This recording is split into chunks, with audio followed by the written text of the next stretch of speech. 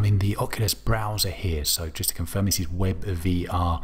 I haven't downloaded anything, and I'm in Mozilla's web VR experience. I'm going to enter that right now, and there we are. You are immersed in 360 degrees in this environment, and you've got your controllers there, left and right. Obviously the laser on the right allows you to move. So what do we have here? Aim your controller and press the trigger to teleport around and interact with objects.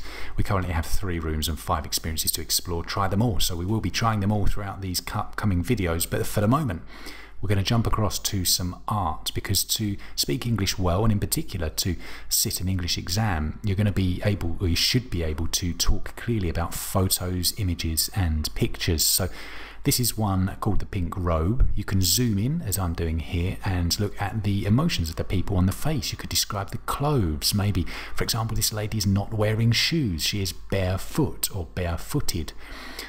She is not wearing any footwear. However, on the other hand, the gentleman to her left, or to our right, is wearing sandals, white robes. You can see a loving look on their faces. And yeah, that's just a quick flavour of how you could use an environment like this to stimulate the way people describe photographs. As I said, really important for English learning. So this is called the Garden of Earthly Delights, painted about 500 years ago.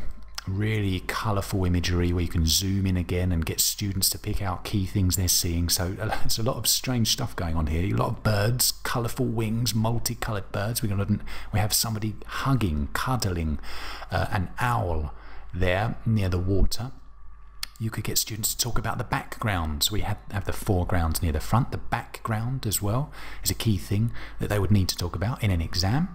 And lots of things flying in the sky. The sky is cloudless. There are no clouds, or very little cloud cover. You have animals flying high in the sky, and in the distance you've got some farm animals.